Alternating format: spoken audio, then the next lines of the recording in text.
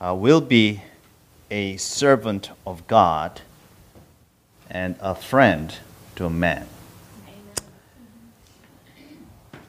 Brian, the PowerPoint? Yes. It's a joy to be with you this morning. Our hearts beating in unison and our voices resonating together in praises, and our spirit yearning to draw nearer to our Lord and Savior and our Creator. Today we are going to focus on a passage that is so profound and that it has the power to transform our lives and our relationships. We are going to immerse ourselves in Ephesians chapter 6, verse 7 through 9. Ephesians chapter 6, verse 7 through 9. A passage that speaks directly to the heart of what it means to serve God and one another. I want you to listen carefully as I read these words. Ephesians chapter 6, verse 7 through 9. Serve wholeheartedly as if you were serving the Lord, not people, because you know that the Lord will reward each one for whatever good they do, whether they are slave or free. And masters, treat your slaves in the same way. Do not threaten them, since you know that He is both their masters and yours is in heaven. And there is no favoritism with Him. In these verses, we are reminded of the profound call to serve God through selflessness. Selflessness. To make sacrifices in service and to strengthen our relationships through service.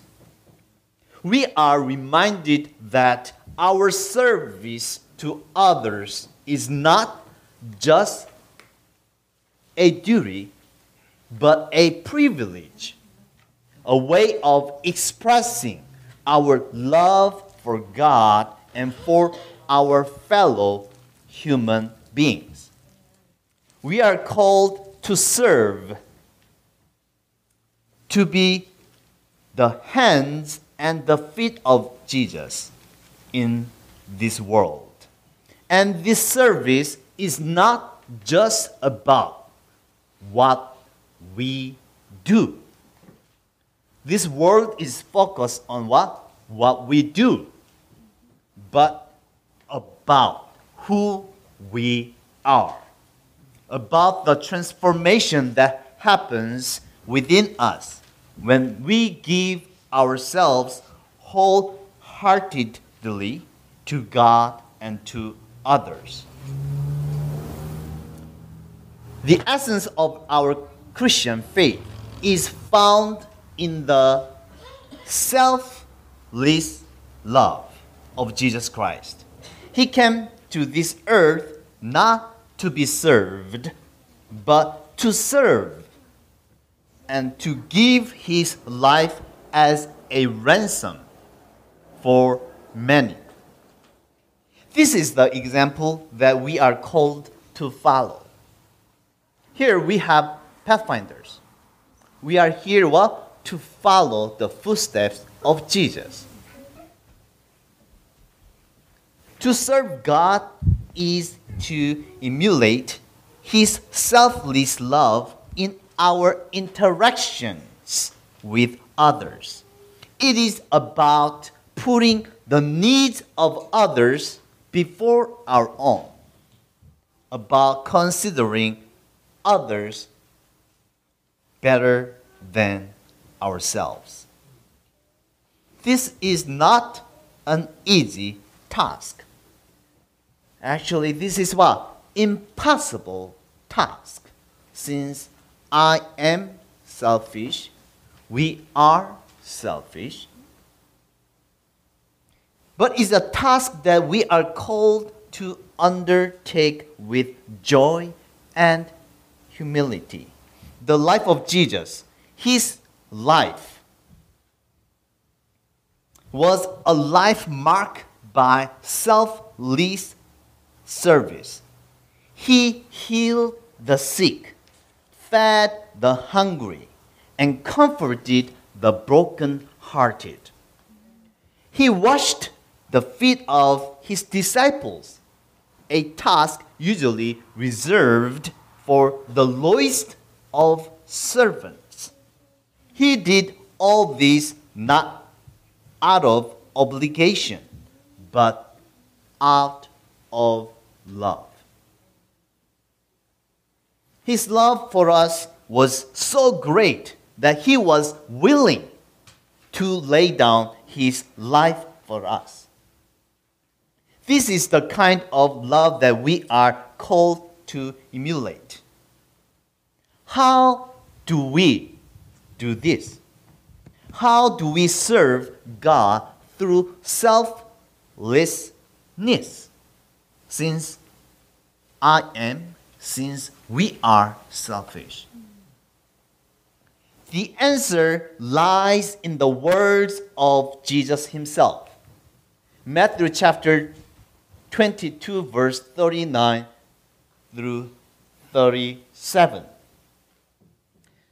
Jesus tells us that the greatest commandment is to love the Lord our God with all our heart and soul and mind. The second is like it, to love our neighbor as ourselves. To serve God through selflessness is to love Him and to love others. It's about showing God's love to the world, to our actions. When we say we love God, I love Jesus, this means to seek Him with all our hearts, to desire His presence more than anything else. It means to obey His commands, not out of obligation, but out of love. Let's pause just for a second. When your spouse do something for you out of obligation, how do you feel? Do you feel loved? I must do it. But if your spouse, your children, when they do out of love, how do you feel? There is connection, right? There's love and joy. There's strong bond in between two, even in between two parties. It doesn't just happen. When you come to church, it's not about just service, but your heart, your mind, your attitude before come to the church. Because we are called to serve our Lord. Without this connection with God, we miss everything. Even Pathfinders here, we do all kinds of programs and to get credits, all these things. if we don't put our hearts in it, when you grow up 5 years and 10 years, 15 years, 20 years, you may not really appreciate all these things, what you have done, because there won't be any connections in between. But when you put your heart in it, when you serve God and when you serve others with all your heart and all your soul and all your mind, it will help you to grow and it will help develop your characters. One day you will say, it was such a blessing to be part of Pathfinders. And you will be a disciple of Pathfinders. And you will be a master guard. You will be important, practicing important role in the church. You will be the leaders. Not the bosses, but you will be the leaders. You will lead the young people.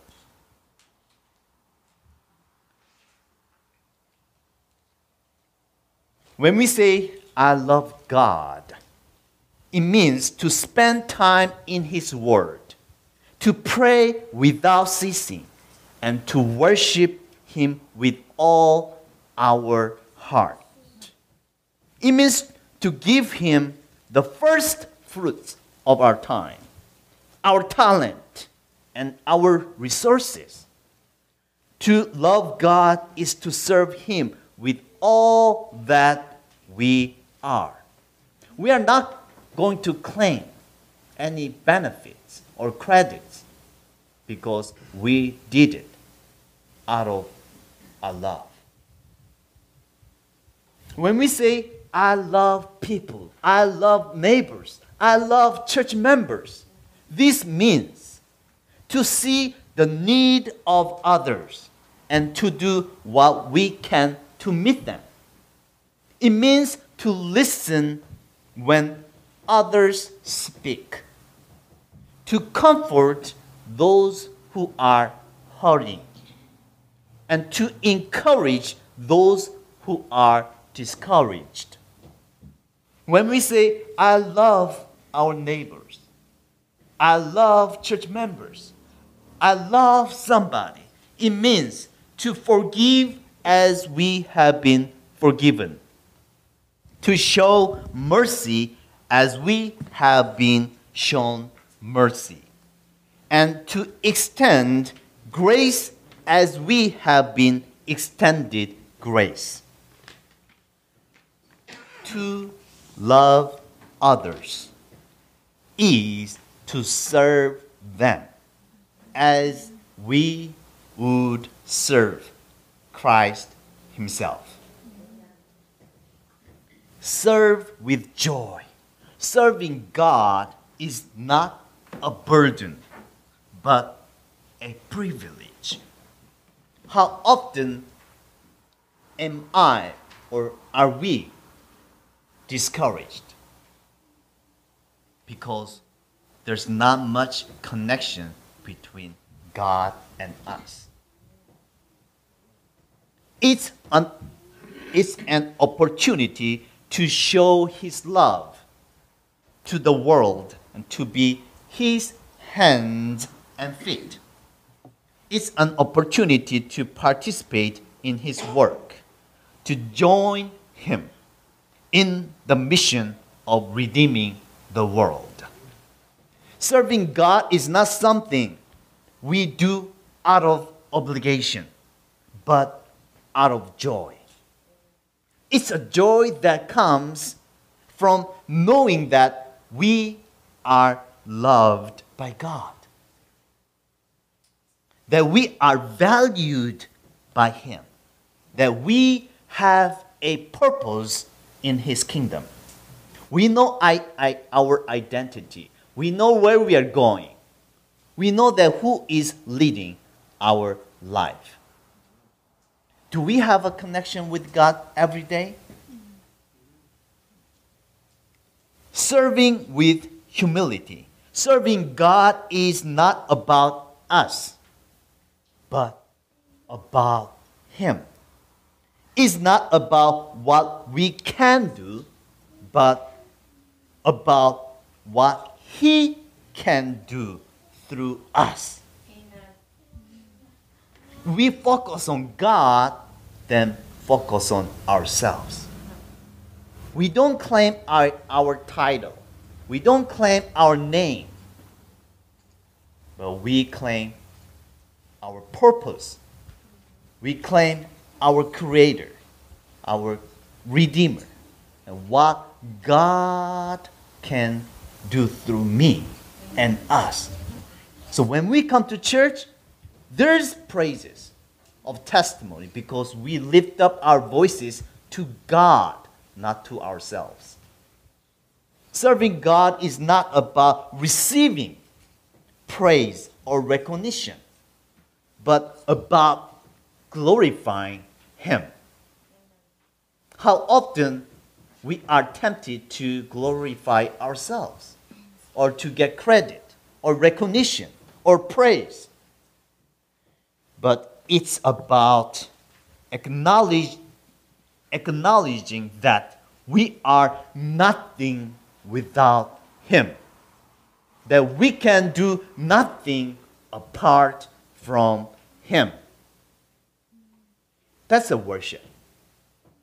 Serving God is about humbling ourselves before Him, recognizing our need for Him, and relying on His strength.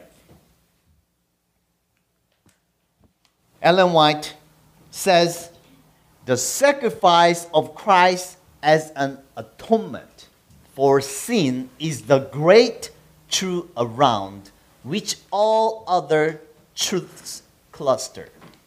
In order to be rightly understood and appreciated, every truth in the Word of God, from Genesis to Revelation, must be studied in the light that streams from the cross of Calvary. The cross of Calvary is crucial to Christians, not only for His death and resurrection, which are the core values of the plan of salvation, but more so for how He lived His life. Not just how He died, but how He lived. As His children and the disciples of our Lord Jesus Christ, this is the life we must follow. Our testimony is not just one-day testimony, right? We don't talk about our testimony, what God has done for 10 years ago, and 20 years ago, 30 years ago, several decades ago, but about how God has done for me and how God has been working through me to others.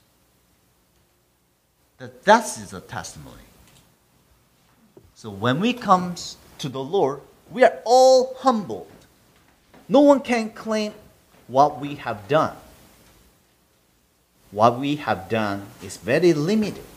As long as we claim who we are by our righteousness, our own self-righteousness, we can fall immediately. We can learn the lessons from Peter. No one can claim our own righteousness before God. We have only self-righteousness. We need His righteousness.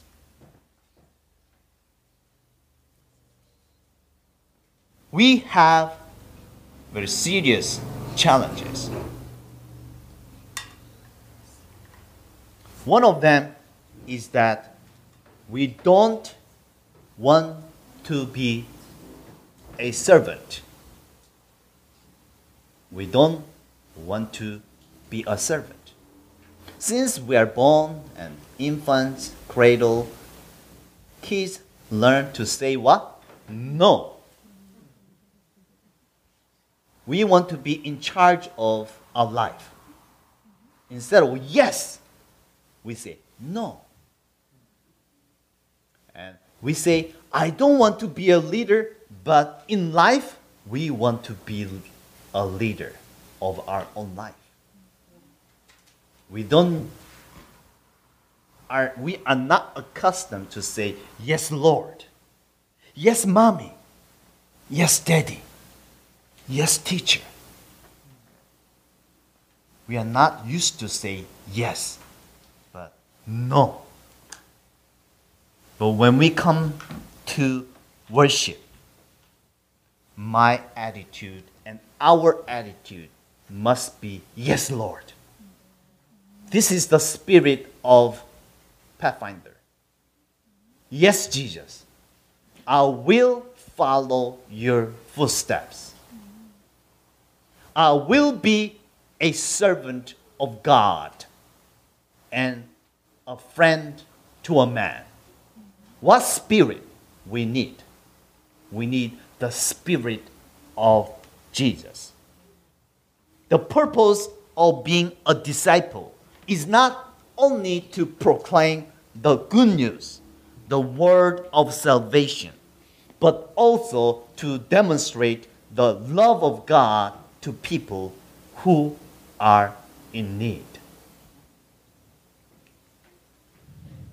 Ephesians chapter 2 verse 10, it says, it is God himself who has made us what we are and given us new lives through Christ Jesus.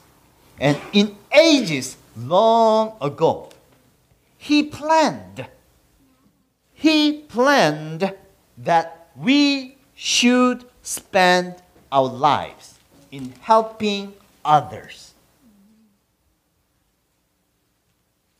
Because of our sin, because of our selfishness, this is against our nature.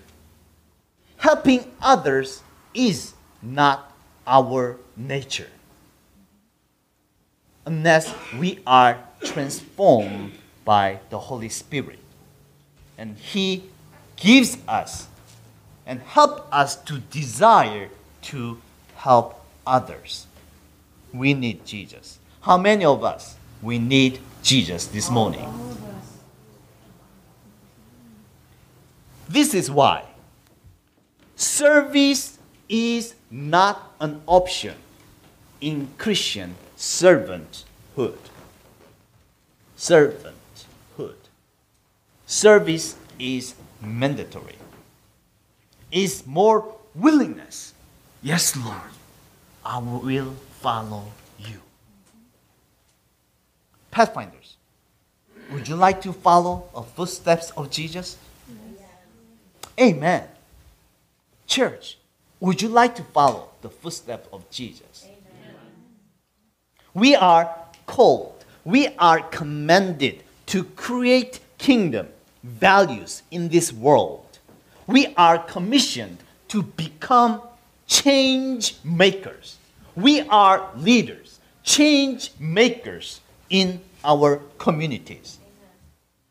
Are you here to serve, or are you here to be served? In our attitude, like the world, or is like Christ? The example has been set. The call is clear. All that remains today is your response, your decision, your commitment. Will you be like Jesus today or not?